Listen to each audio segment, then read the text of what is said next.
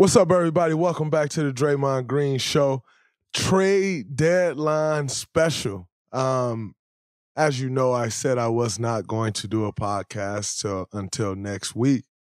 But then big moves start happening in the NBA, and I just have some thoughts to share. So let's lock straight into them. The Phoenix Suns got a lot better, you think? Hey. Kevin Durant to the Phoenix Suns and TJ Warren to the Phoenix Suns for Mikal Bridges, Cam Johnson, a 2028 pick swap, and 4 first-round picks. Number one, the Phoenix Suns, new majority owner of the Phoenix Suns team, Matt Ishbia, my Spartan dog, Spartan brother, 2000 national championship, 2000 national champion, Matt Ishbia, takes over the Suns yesterday at about 12 noon was the press conference. And within 12 hours, he makes the biggest splash in the NBA. Who's surprised? I'm sure everyone else is surprised, but quite frankly, I'm not surprised at all because we Spartans go about things a certain way. When you're a Spartan, everything's all about winning. And quite frankly, Matt Ishbia runs his company, United Wholesale Mortgage, like Tom Izzo runs his basketball program. Very Spartan to the core, Spartan through and through, still holds on to all of those same principles. And he's taking that to the Phoenix Suns. Okay, so you take over the Phoenix Suns and you come in right away and you're swinging. You got to respect that. To trade 4 first-round picks, you're pretty much saying, I'm going for everything right now. We have a window, and while we're in this window, let's go all in. And I respect that because when you do have a window in this league, you have to go all in if you expect to maximize that window. And you also don't know how often those windows are going to come around. One person acts out, one move made, and one injury, and it can completely kill a window. So when you have that window, you have to take advantage of it. And Matt Ishbia come in, taking over as the owner. What this says to me, number one is he's all in, he wants to win. Number two is that I plan on having this franchise for a very long time. Because although I'm trading these 4 picks, I'm going all in right now, I'll ride it out until we get picks back. And you add Kevin Durant to Devin Booker, Chris Paul, DeAndre Ayton. Whew, that's a tough lineup. Monty Williams is a great coach, as we know. That's a tough lineup. Losing Mikal Bridges is not a small thing. Number one, Mikal Bridges continues to get better. He's gotten better with the ball. His shot has gotten better. His mid-range is money. And as we all know, he's an incredible defender. And he's an Iron Man. He's never missed a game in the NBA. Plays every single night. And that right there alone is an asset. That right there alone is a huge asset. They say the best ability is availability. Mikal Bridges has not missed a game in his career. That is impressive. You sprain ankles, your back's hurting, you travel, all of it. That's very impressive. So that right there was a big deal. Now, you think about, here's where you have to think. A player in your franchise like that does all of that right, that's model citizen, kind of a great moral compass, and obviously talented. Taking that away from a team also does something to a team. Now, you're adding Kevin Durant, so Kevin Durant can definitely make up for what that does to a team. But just from a spirit standpoint, that can do something for your team because Mikal was the guy who no matter what's going on, if Book's hurt, CP's hurt, if Aiden's out, no matter what's going on, everybody in that locker room know they can look to their left, and Michael's going to be in that lineup. So just from a spirit standpoint to your team, that can do something. But like I said, I have a lot of respect for Phoenix going all in the way they have. Now, what could be the downside for Phoenix? Obviously, we know the long-term downside. They have no picks, but who gives a damn? You trying to win championship now. You figure out the picks later. And the reality is this. You have Devin Booker. You always have picks because at any point you say, all right, fellas, this ain't working. We're going to blow it up and start over. You get what, 5 first-round picks if you trade Devin Booker? So you always have picks anyway. So the long-term effect, like, that doesn't matter. But where's the downside? Or where does Phoenix still have to improve? The biggest worry, I think, for Phoenix right now is the depth, although getting T.J. Warren back in that trade was a very big deal because T.J. Warren helps with that. You already have Torrey Craig. You already have D. Lee. And I'm not sure what's the deal with Cam Payne's injury. Will he be back? Is it something that could linger? I don't know. But you have Cam Payne. So that right there is what is an 8-deep rotation. In the playoffs, you really only playing 9. So I've heard Will Barton is going to go there on the buyout market. Phoenix, when you bring in a player like Kevin Durant and you're all in on championship, now you go to the buyout market and you can get the best players on the buyout market. Or, maybe you're going to get some of the top guys on the buyout market just because they're going to think, A, I have a chance to win a championship. And if we win a championship and I play well, I can then go and get some money from somewhere. So you do have that opportunity. So in saying all of that, to trade and get Kevin Durant on that roster, I take my hat off to Matt Ishbia, James Jones, their entire front office staff for going all in and getting that done. Because that's a major, major, major move. Major. You don't trade for players like Kevin Durant. Guys like Kevin Durant, they don't get traded. So to pull that off on day one of ownership, I don't know where you go from here, brother.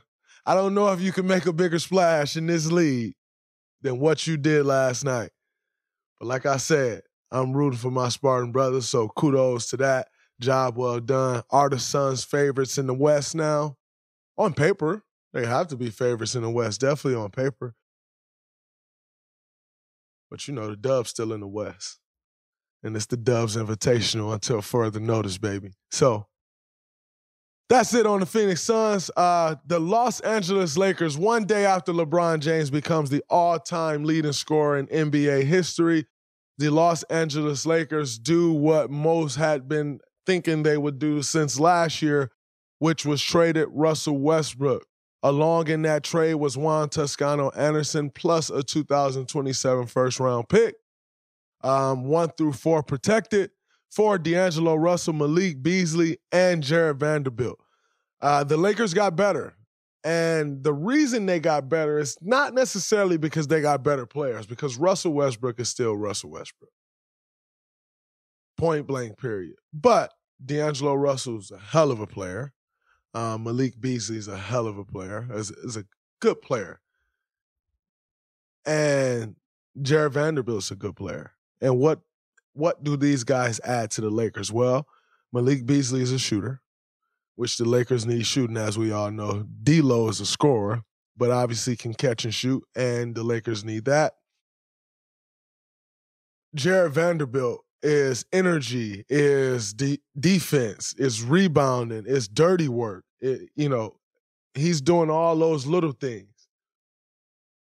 So they got better. They got length. Jared Vanderbilt adds length.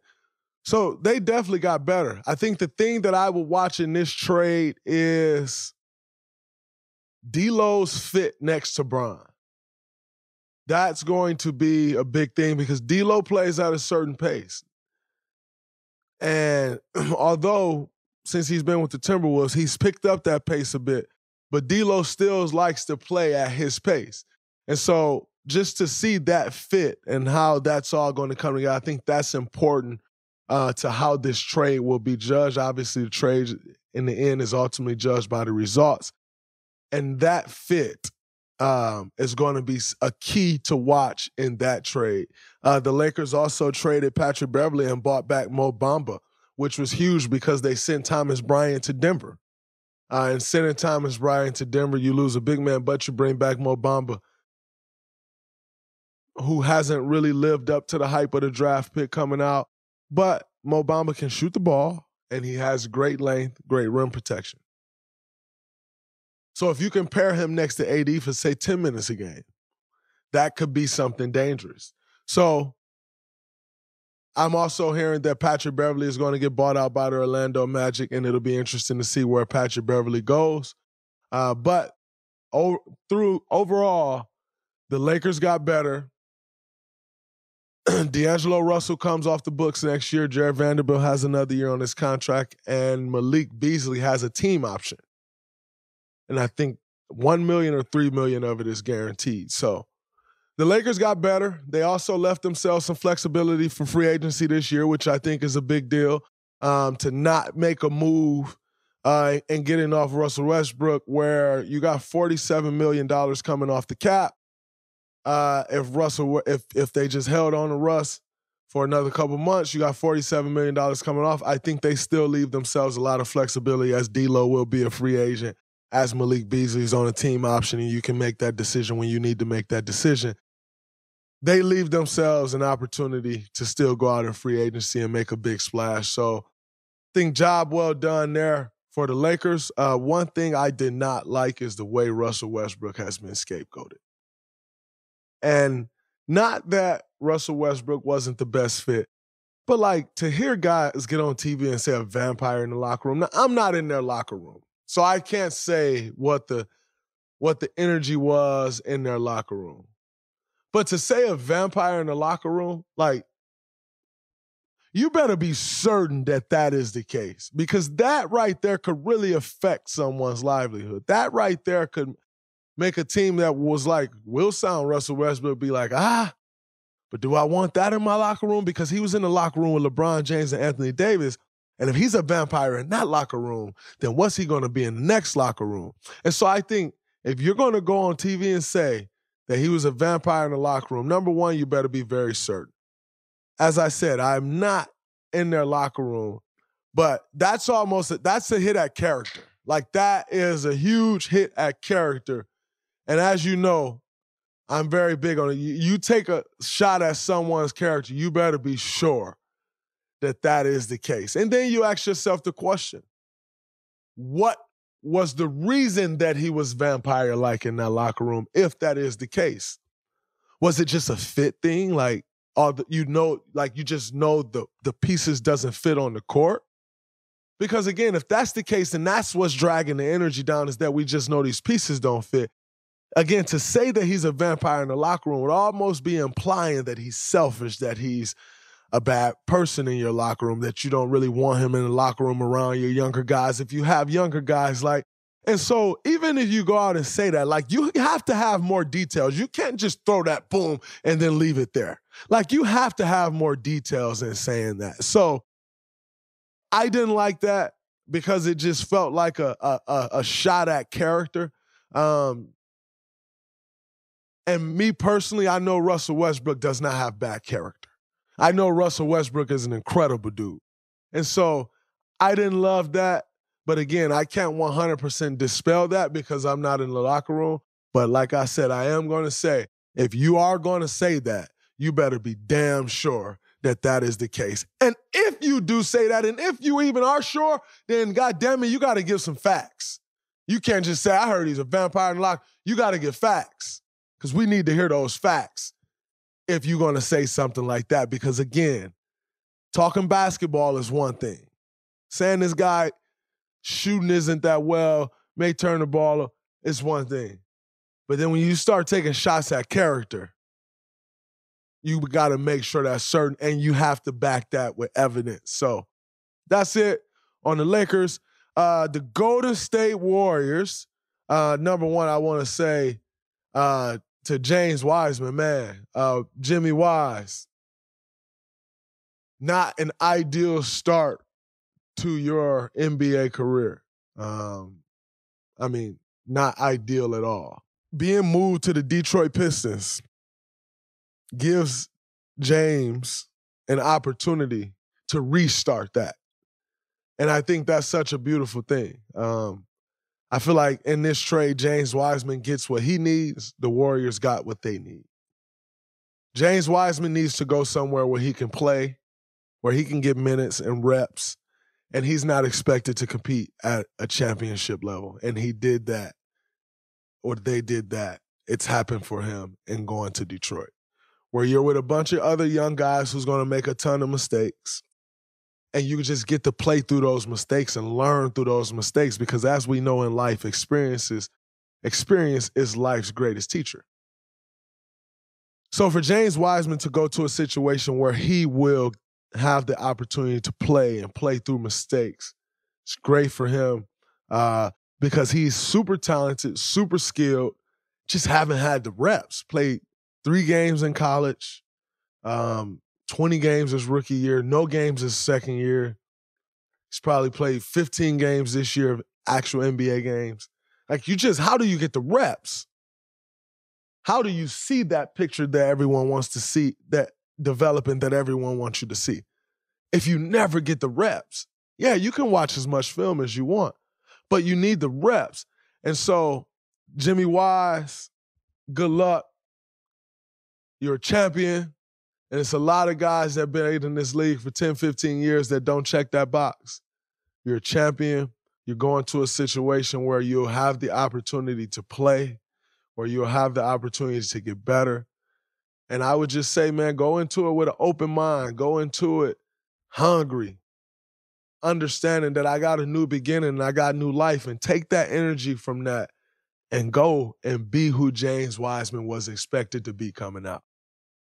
I give credit to the Warriors for making that move and understanding that James Wiseman could very well still become an all-star.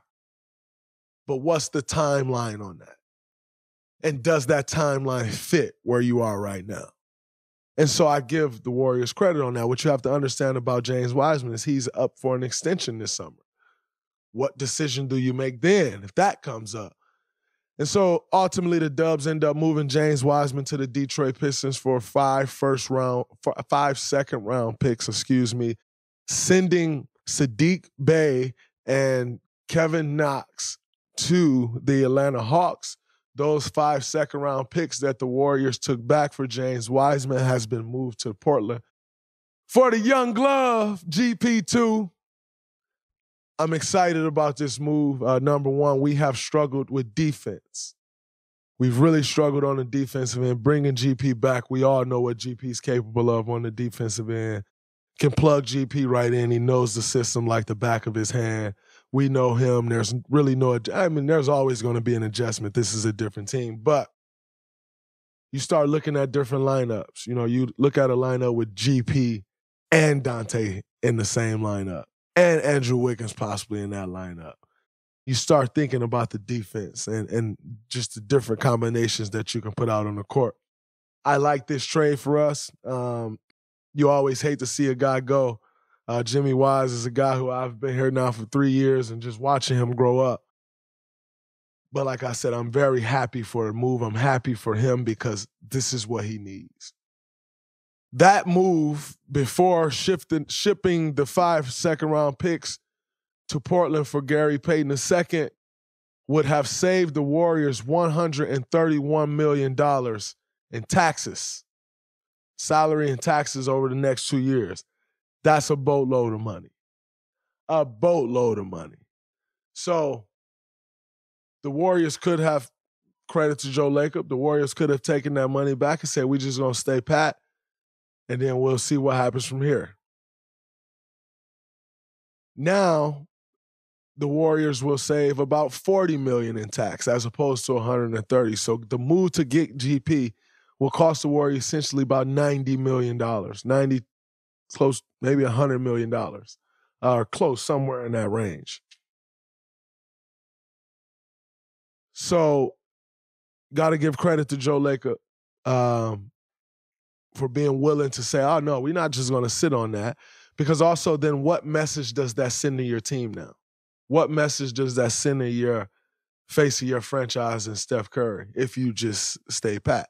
And so those are all the things that you have to take into account when you're seeing these things take place at the deadline is cap hit, tax hit, long-term, can you pay a guy, different things. All of those things go into play when you're watching this deadline happen. So incredibly active trade deadline. The Clippers made a move. They actually sent out Reggie Jackson. They sent out John Wall. They sent out Luke Kennard to get back Eric Gordon, Bones Highland, and Mason Plumlee, I think they also brought back.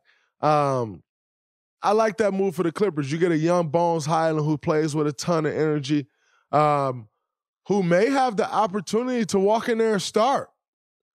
And that's what Bones wants. Bones wants to start an opportunity. I give credit to Bones. I love Bones' demeanor. Bones can play. I always tell young guys, especially young backup point guards, is be certain that you're ready for that when you ask for that.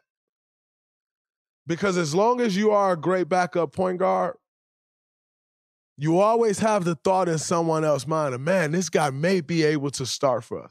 And as long as you keep that thought in someone's mind, you can negotiate off the thought of them thinking you may possibly be a starter. Anybody in the league. That is a negotiating chip. And so I always say this with younger guys, especially backup point guards, but younger guys in general. The thought of what you could be is sometimes better than the sight of what you could be. And that's what young guys really need to understand. So Bones wanted this. Bones asked for this. You got to go deliver now. And by the way, delivery is Clippers trying to win a championship. So you got to deliver at that level. Or if you don't, then now people know you're a backup. And if they know you're a backup, your salary drops significantly as opposed to if they think you're a possible starter. To see Bones in his second year already ready for that, I respect it. And the young fella got dog. He got heart. He going after it. So I respect it. But it's going to be interesting to see how it plays out because starting every night is a totally different monster than coming off the bench. Totally different monster. The Clippers also getting Eric Gordon back. It's good to see Eric. It'll be good to see Eric Gordon play some winning basketball, man. It's been years just watching Eric Gordon in Houston under, as we know, not the best circumstance. To see him back in L.A. with the Clippers as he once was before, but also just to see him get the opportunity to compete at a winning level. Like you see EG on the court in Houston, and it's just like the life was sucked out of him playing that basketball. And you saw an interview not long ago where he was speaking on it. And so happy for him for that. And then also Mason Plumlee, I think, is a good pickup. Mason Plumlee is a very solid big. You go from Zubac to Plumlee, Plumlee to Zubac, however you want to look at it, however you go about it, whoever you start. That's solid as well. So I think the Clippers, ultimately, they probably got better. Luke Kennard wasn't playing much. Reggie Jackson had collected DNPs as of late. John Wall collected DNPs as of late. So I think the Clippers got better. Very marginal, but I think they got better. And if Bones become a legit starting point guard in this league and, keep getting better like he's been getting better, Clippers definitely got better. The Eastern Conference, before we get out of here, they made a few moves. The Bucks get Jay Crowder, which they've been trying to do for about 4 or 5 months. The Celtics get Mike Muscala from OKC. The 76ers gets they send out Matisse Thybulle. And Jalen McDaniels comes back to the 76ers. I like that move because Jalen McDaniels is a good defender, long defender. He has a decent shot where Thiessen struggled to shoot it a little bit. McDaniels can shoot it a little bit, so I think that helps. It's not a move that's going to win you or lose you a championship, but it ultimately helps, and that's what you need. And then the Knicks get Josh Hart from Portland for pretty much nothing. First-round pick, but something that doesn't help Portland much right now. So, yeah, those were the moves in the East. There was a lot of noise around Toronto. Also, we had Jakob Poeltl go to Toronto. That's an interesting one because I already feel like there's like a log jam of like kind of bigs kind of in Toronto. And there was a lot of noise about Fred VanVleet to get moved. OG Anunoby will get moved. Gary Trent Jr. will get moved. And quite frankly, nothing happened. Toronto were seller. All you heard was seller, and they ended up a buyer and not selling pretty much anything. So that was an interesting deadline for them. We'll see what happens this summer with them. I think their idea would be to see how this works with Poeltl for the next 2 to 3 months, however long their season may go, and then you can make a decision on OG this summer. You can make a decision on, are you putting Fred in the sign and trade? Are you extending him? He has an opt-out. What's the deal with that? You can make a decision on, are you re-signing Gary Trent, or what's the deal? So I feel like they're, are you keeping Pascal past this year? So I feel like Toronto just put themselves in a position to give themselves, 20, 30 games to see what it is that they have. And then maybe they're a seller this summer. Maybe they're a buyer. Who knows? But overall, my favorite move from the trade deadline, I mean, come on. It has to be Kevin Durant. You just don't see players like Kevin Durant get traded, and definitely not at the deadline. So that has to be my favorite move. To the Brooklyn Nets fans, and this is it before we get out of here. I know y'all don't like Kyrie. I know y'all think Kyrie messed over y'all. But I'm going to give you a different perspective because most fans don't really have this perspective and don't really understand the business. Kyrie Irving should be the most loved Brooklyn Nets player of all time. Tell you why. Kyrie Irving deciding that he was going to go to Brooklyn, it didn't quite produce what everyone wanted it or thought it would produce, or at least Kyrie thought it would produce, and a lot of people thought it would produce, which was a championship. Didn't produce that. But what did it produce? Well, let's see what it produced. It brought you back Spencer Dinwiddie, Dorian Finney-Smith, Mikal Bridges, Cam Johnson, 5 or 6 first-round picks. Now, you're going to say, how did it bring us back all of that? Because if Kyrie never goes to Brooklyn, there's a 0% chance Kevin Durant goes to Brooklyn. Kevin Durant only went to Brooklyn Nets strictly because Kyrie was going to go to the Brooklyn Nets, and he was going to play with Kyrie. So Kyrie brought you Kevin Durant. Kyrie brought you James Harden because the Kevin Durant-Kyrie pairing brought you James Harden. You also got, a pick or two back, a first-round pick or two back for James Harden. So in total, Kyrie Irving delivered the Brooklyn Nets about 6 to 8 first-round picks and the players that I just named for you. Instead of the Kyrie hating, the Kyrie slander, learn the business and appreciate Kyrie because he did y'all just about as good as a solid as anyone could do for a franchise without delivering a championship. That's a wrap from the trade deadline special. So yes, like I said, love the Kevin Durant move. Those just don't happen. But GP2, coming back to the Dubs, I'm rolling. It's a wrap from this episode. Peace. What's up, everybody? It's Draymond Green. Make sure you subscribe to the Volumes YouTube channel below so you don't miss any more of this great content going forward.